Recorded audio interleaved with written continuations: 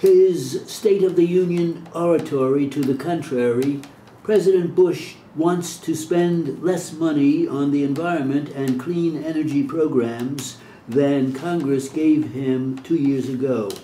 In a way, that's not surprising. Domestic programs generally took their lumps in a budget weighted toward tax cuts and military spending. Even so, some of the president's proposals, including a reduction in the Environmental Protection Agency budget from $8.1 billion in 2002 to $7.6 billion this year, seemed downright peculiar, coming as they did on the heels of Mr. Bush's ringing pledges for a cleaner environment and reduced dependence on foreign oil. The president's clean energy agenda is a prime example. Yesterday, he again predicted great things for his proposed Freedom Car, the hydrogen-powered vehicle to which he intends to devote about $1.7 billion in research money over the next 5 years. There is much to commend this program. Hydrogen could well be the fuel of the future, but what of the immediate needs? The numbers show that when the Freedom Car is removed from the equation, the money available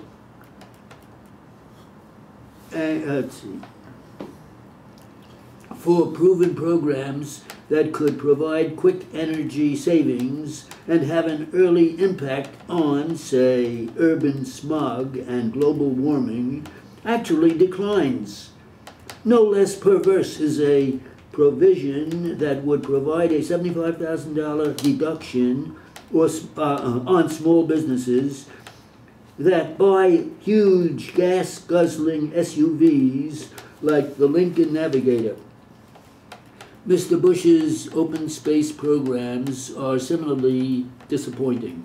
He boasts, for example, full funding for the $900 million Land and Water Conservation Fund, all of which is supposed to go to land acquisition by the federal government and the states.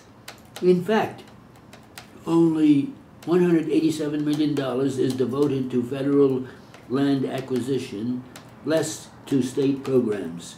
The rest will subsidize 15 extraneous programs that, under any honest accounting, should be paid for elsewhere in the budget. Meanwhile, outlays for the national parks remain flat, and at present rates of spending, Mr. Bush cannot possibly satisfy his pledge to fix the system's infrastructure by 2006. The news for the country's rivers, lakes, and streams, not much better. Indeed, the reduction in the EPA's budget results mostly from cuts in various clean water programs.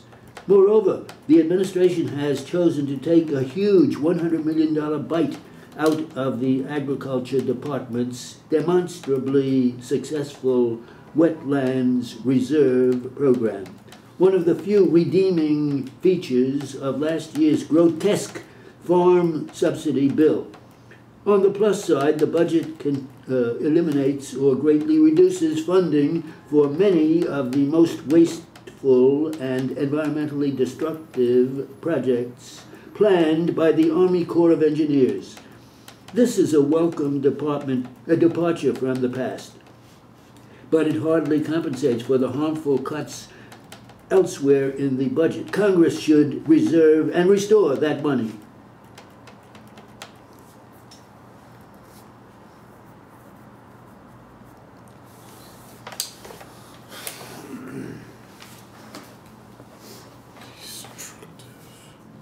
$135. What do you think? Pretty good. That was pretty, what I call vocabularious.